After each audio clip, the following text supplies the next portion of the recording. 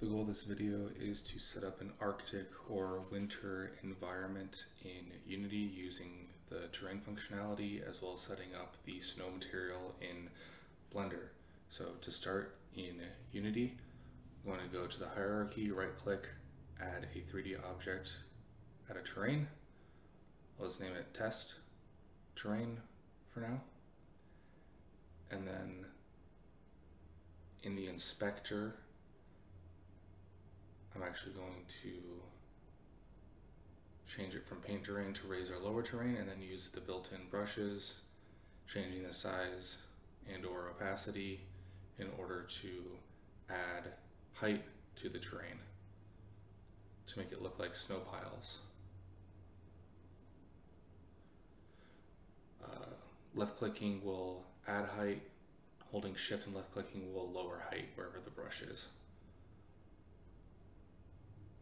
So this is a pretty quick demonstration of using these brushes, but it can take, or you can spend a lot of time with these brushes on this tool to actually go set up a full environment, level, map, terrain, whatever the goal is.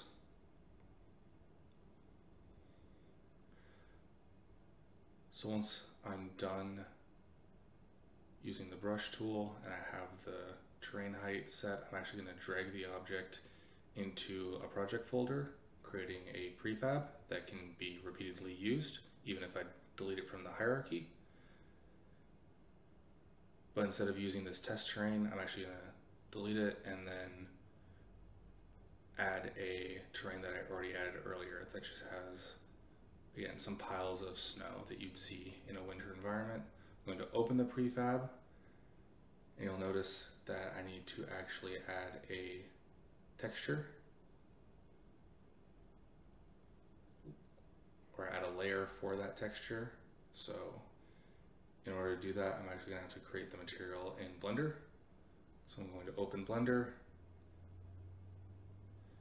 delete the cube, add in a plane, hit 7 on the numpad, drag up the window and change it to shader editor, add a material. I'll call it snow material. And then I actually need to change to viewport shading so that way I can actually see what this is. So I'm going to delete the principal BSDF, add a diffuse BSDF, link that to the output, and then I'm going to start adding some nodes. So I'll add a color ramp first of all. They'll be used to show the actual color of the snow, which is white with a tint of blue. So I'm going to add one color. I'm just going to add the hex value for it, but you can also use the color wheel to get to a light blue color. And then I'm going to bring that value in a little bit on the ramp.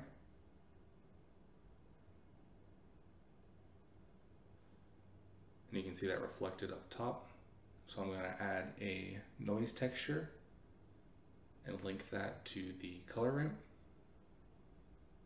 And then for the noise texture, I'm going to link a texture coordinate and link the object to the vector of the noise texture. Then I'm going to max out the detail, or close to max out, and then increase the scale to around 70, 75. And that's good for the color of the snow, but now I need to actually add a bump and link that to the normal on the diffuse. And then I'm actually going to take the color of the color ramp and attach it to the height of the bump.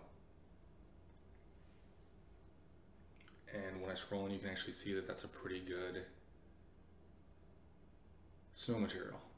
So now what I'm going to do is actually add 2 image textures to get the normal and diffuse values from Blender to Unity. So I'm going to call the first one snow underscore diffuse, and I'll call the second one snow underscore normal. You can leave all the other values as they are. And then I'm going to open up a side window, change it to image editor or UV editor, and then select the diffuse image, and right now it's blank. So I'm going to go up to the top and change the render property. So I'll change the render engine from Eevee to Cycles, and then this is optional, but I'll change the device from CPU to GPU compute, which is a bit faster.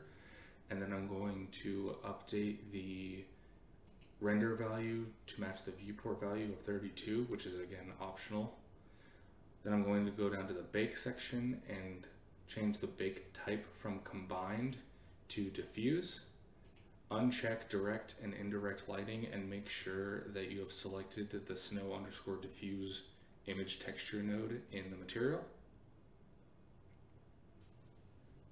And then select bake. And it'll take a second, but it will bake the image. And then you can go to the side and save that image wherever you want. And then do the same process for the normal, but change the bake type to normal. Click bake. It'll bake on the normal image. And then you, again, save that image wherever you want to save it. Because we're going to take both of those images and import them into Unity, you can just drag and drop from your desktop or from File Explorer, like I have done, and there's the snow diffuse and snow normal. So you can actually create a material to be able to see what this will look like. I'm going to name it snow material, and then add the diffuse or drag and drop it onto the albedo and the normal onto the normal. And now when you look at that, you can actually see what the material looks like. But to get the material onto the terrain, we're going to open up the prefab. Going to go to edit terrain layers, create layer, add the snow diffuse. That creates a new layer. I'll rename it to snow layer, and then I'm actually going to drag and drop it into the snow folder that I already have set up. And then I also need to add that normal image to the normal map. And now it's automatically updated to be onto the entire layer. Now you can actually paint additional materials on top of this to create like a lake or ice or anything else that you want to do. But that's it.